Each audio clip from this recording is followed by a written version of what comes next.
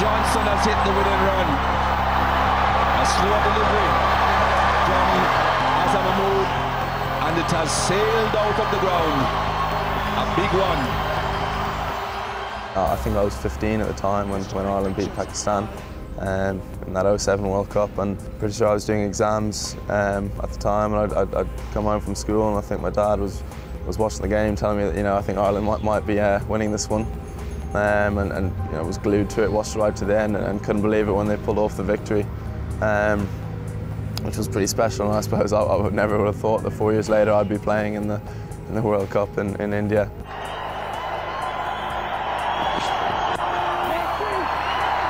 Into the leg side. This is it. This is it. This is it. Take a bow, Ireland. What a game of cricket. England cannot believe it. I can't believe it. Hussein can't believe it. Terrific, Ireland. Look at these scenes. Amazing day for me. Amazing day, I think, for even Irish sport. You know, beating England in India at a World Cup.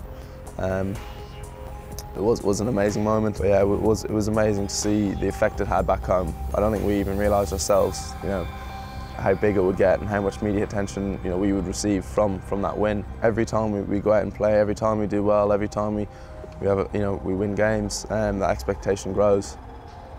I think we know now that what we're capable of.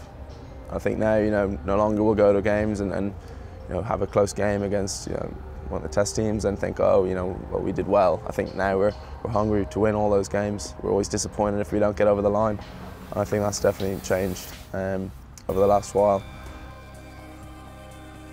I think maybe spin, I think is one of the reasons it's quite hard is because you don't have that pace. You know, when you got guys you're bowling quick, and you know, that extra bit of pace, it does make a big difference. You have that, you know, maybe quick bumper up your sleeve or quick York or something like that. Because obviously with spin, you tend not to beat people as much, and with that raw pace, you tend to have to work obviously hard on that extra shape on the ball or whatever it is, just to try and deceive that batsman a little bit.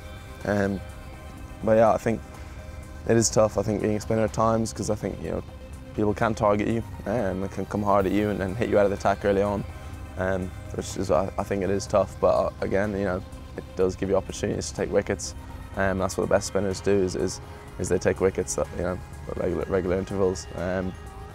So I think, you know, a good spinner in your team is a brilliant asset.